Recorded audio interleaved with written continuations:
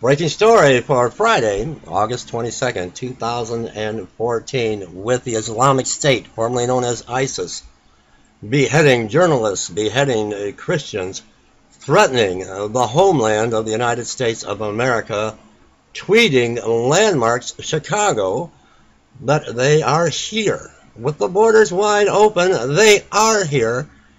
And with Russia moving convoys of weapons now into the Ukraine, Hamas firing missiles, a young Jewish boy was killed.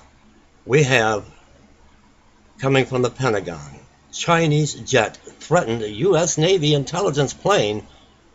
This Chinese jet fighter got a little too close for comfort. We are on the brink of tribulation and the rapture of the church. Let me play this for you now. Now you asked about China, and I know you may all have seen a press report on this, so let me give you a little bit of a... I'm going to just give you an update here about it in case you weren't following. But on the 19th of August, an armed Chinese fighter jet conducted a dangerous intercept of a U.S. Navy P-8 Poseidon aircraft, a patrol aircraft that was on a routine mission. The intercept took place about 135 miles east of Hainan Island in international airspace.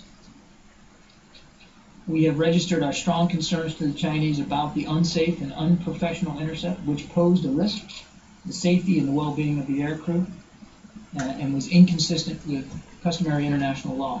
Also, it undermines, and we've made this clear, that it undermines efforts to continue developing military-to-military relations with the Chinese military. So that's where we are now. It's difficult to say with precision, but within 30 feet of the P-8, very, very close, very dangerous. Is it correct as they went within 30 feet, they moved around the U.S. aircraft, over, under, around it, at close range? We believe that they made several passes, 3 different occasions, crossed under the aircraft, with one pass having only 50 to 100 feet separation. The Chinese jet also passed the nose of the P-8 at 90 degrees, with its belly toward the P-8 Poseidon. We believe to make a point of showing its weapons loadout. And then they flew directly under and alongside the P-8, bringing their wingtips, as I said, to within 20 feet. And then conducted a roll over the P-8, passing within 45 feet. So, I mean a roll. I'm not an aviator, so I'm not good talking with my hands, but basically if here's the P-8,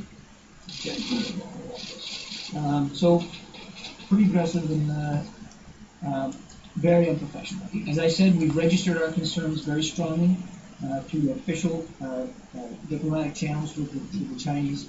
This kind of behavior not only is unprofessional, it's unsafe, and it is certainly not in keeping with the kind of military-to-military relations that we'd like to have with China. Did I answer your question? I believe there's imagery of it, Jim. I don't know. We'll have to get back to him there. I'm not sure. Leave me comments, everyone. We're on the brink of tribulation and a third world war.